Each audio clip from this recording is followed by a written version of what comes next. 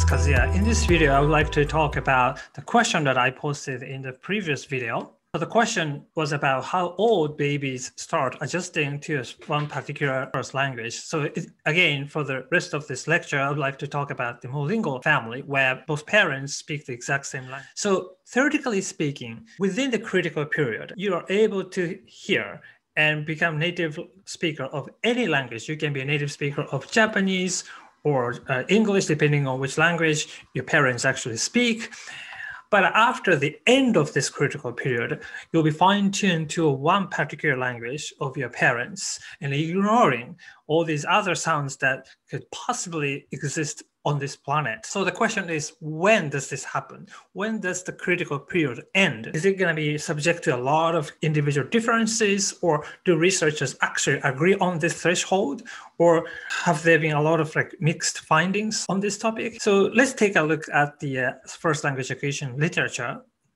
And very interestingly, there is a good consensus about this topic. Basically, 6 months for the vowels, 8 months for consonants. Before 6 months in your life, you're able to perceive any vowels. Afterwards, you can definitely hear vowels in your first language, native proficiency level, but not these other vowels existing in other languages. And the same is true to the consonants. Now, you must be wondering how researchers have come to this conclusion, right? Because in the previous video, I talked about the phonemic identification task as a way to measure how native, how well you can actually hear certain sounds.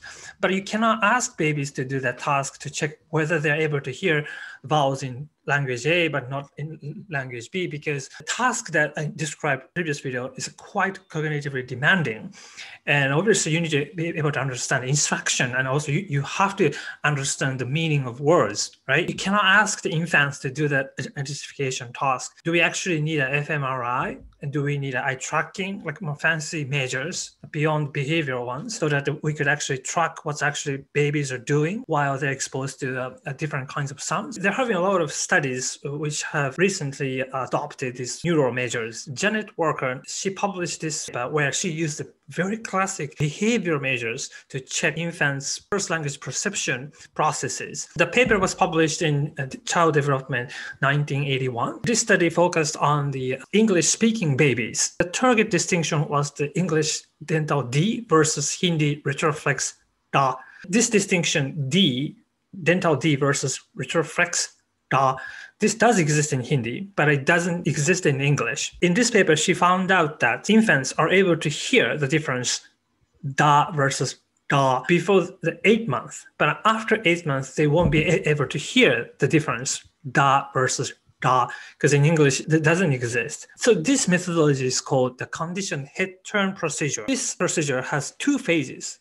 The number 1, training phase. So this toddler with her mom, they're just interacting with the research assistants. What's tricky here is the background sound, background noise, basically. While they're interacting, there's always a background sound. Da, da, da, da, da, da, da, da. So suddenly, background sound changes from dental D to retroflex da. So then the box right next to the toddler lights up, and you can see a stuffed animal dancing. So then obviously the toddler will immediately notice and pay attention to it, right? So this training phase will continue. This will condition the toddler to turn her head whenever she hears the difference between da, da, da, da, da.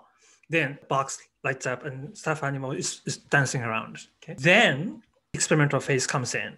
So she keeps interacting with the research assistant, and the background noise sound is always da, da, da, da, da, da. So now the sound changes.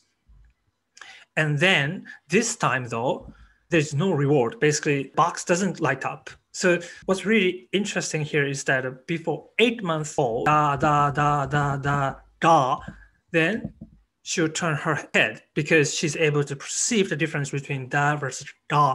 So she has been conditioned to turn her head when she hears the difference, da versus da. In contrast, after 8 months old, this toddler, da, da, da, da, da, she won't turn her head because she won't be able to hear the difference between da versus Patricia Kuhl, she followed up and she also found out that in terms of vowel acquisition, end of the critical period actually takes place even earlier. So that's a 6 month. So let me just quickly summarize. Your L1 inventories will become more stable and early in infancy. So then now the question is, how long does it take to attain more adult-like mature L1 representations? So in the next video, I'll talk about it. Thank you so much.